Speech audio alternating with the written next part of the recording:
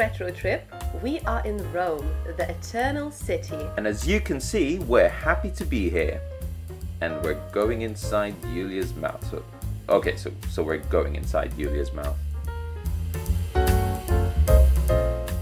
And we are starting off with this beautiful view of Rome from the Musei Capitolini, located on the Capitoline Hill, one of Rome's 7 hills.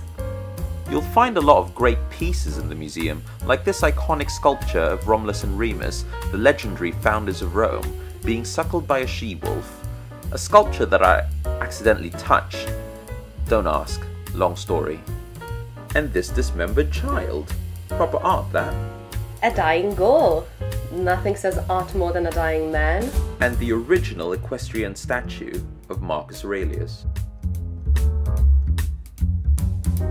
As you can see, it's a city that's absolutely teeming with art. A city that these two idiots are exploring.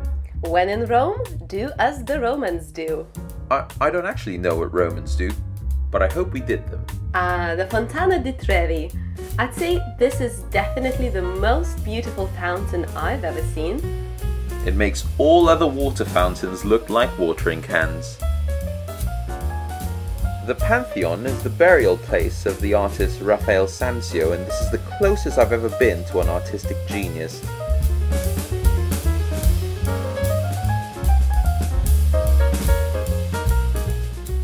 There's a random Italian couple. I wonder what they're doing now. Do you think they'll ever see this?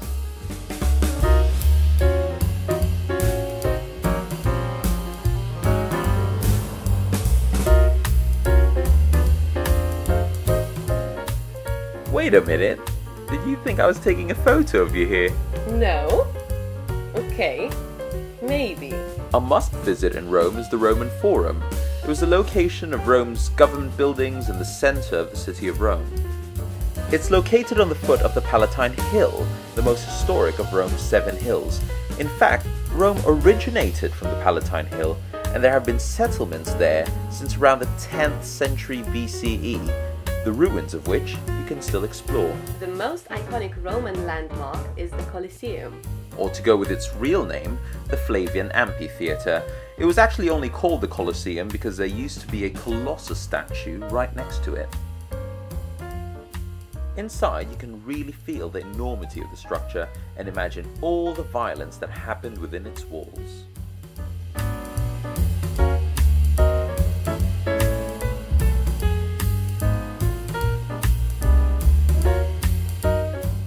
And we do recommend that you take the guided night tour of the Colosseum, as we did here.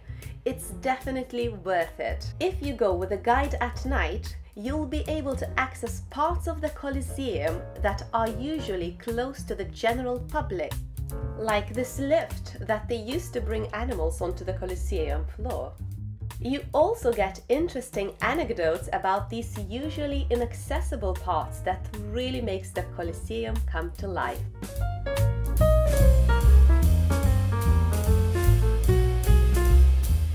The Vatican inspires such awe even for a lapsed or former Catholic such as myself. There's just something about the place, perhaps its grandeur or augustness. I can't quite put my finger on it.